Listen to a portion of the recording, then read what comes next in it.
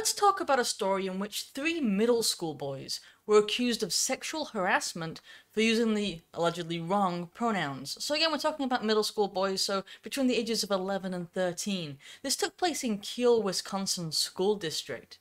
So, to be clear, when I say the wrong pronouns, I don't actually mean that. They used the biologically correct pronouns to refer to a girl who had previously said that she wanted to be referred to by the they-them pronouns, which is ridiculous because those are plural and she's a singular individual. But regardless, that's what happened. And then these 3 different boys were charged with sexual harassment by the school.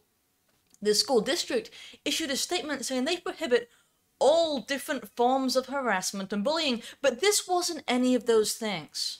It's not harassment or bullying to be honest, to tell the truth, to speak and say what you mean. It's accurate speech that's both protected by the First Amendment, but also that happens to be offensive to one person. And such is the nature of the truth. It offends the people who want to live a lie. That's the way that it works. I'm sorry, but we have to speak the truth. Otherwise, we'll end up with an entire society grounded on lies, which, by the way, is kind of what we're living.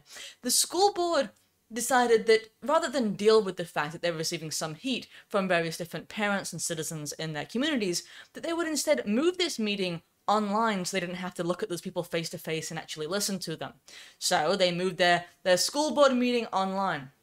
And by the way, while it said that they had received some hateful messages, police said there have been no credible threats. So they just moved this meeting online for the specific purpose that they don't want to listen to people. In fact, when they tweeted about how the meeting was going to be online, they hid replies. You're not allowed to reply to them because they don't want to listen to you that way either, even though that's online. It's not really about threats, it's about the fact they don't want to hear what the citizens have to say.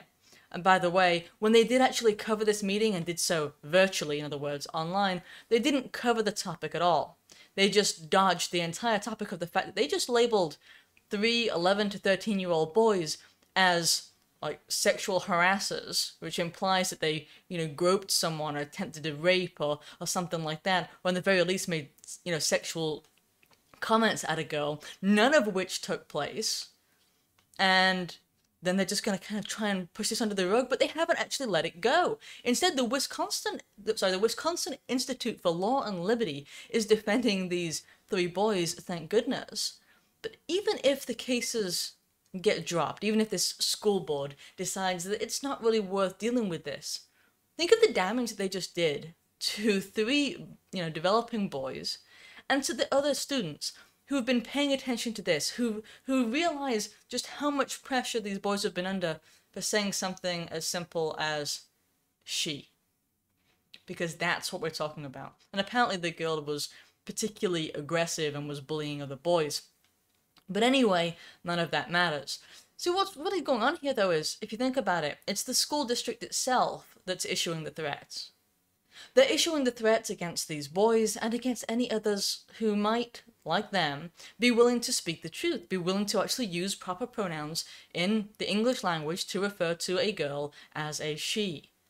That's what it's about. It's about bullying them into compliance. At the same time that our schools, and I'm sure this particular school system in particular as well, are teaching about gender identity and so on, and really promoting this onto kids who should not be indoctrinated by the state, but that's what's been happening. The entire school board should be replaced. This school system needs an overhaul. All these people should be fired. They surrendered the truth, and in so doing, they demonstrated that they have no business in education or in dealing with children whatsoever. Alright, I do want to thank Frank from the Let's Be Frank show for giving me a tip on this story.